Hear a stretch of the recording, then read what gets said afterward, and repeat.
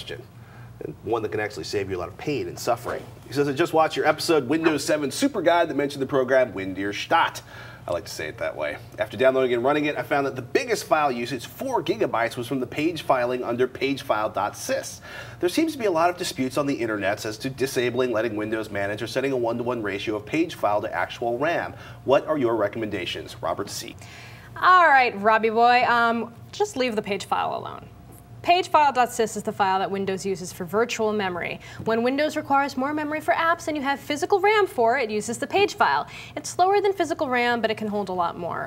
With RAM being so cheap these days, many people have systems running with 4, 6, 8, or even 12 gigabytes of RAM.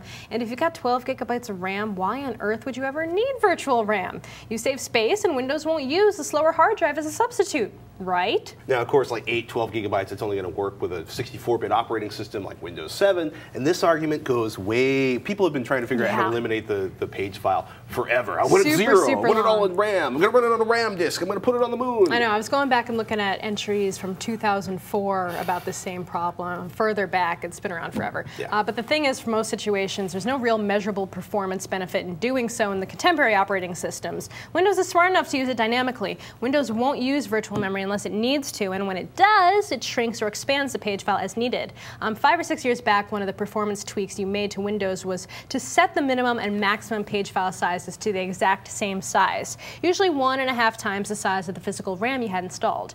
The thinking was that you were saving Windows the chore of dynamically expanding or shrinking the page file, thereby saving time. Now remember, this is when we were all running Windows 98 and Pentium 2 PCs. If you're really curious to manually change the size of the file, you would go to the Advanced System Settings in Windows 7. Under Performance, select Settings, then Advanced, and then head to the Virtual Memory section and select Change.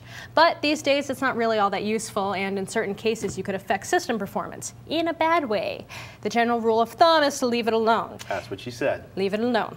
If you're squabbling over 8 gigabytes of hard disk real estate, which is, by the way, the size of a typical finished Texilla episode before it gets encoded, you've got other issues than the page file eating space. Space.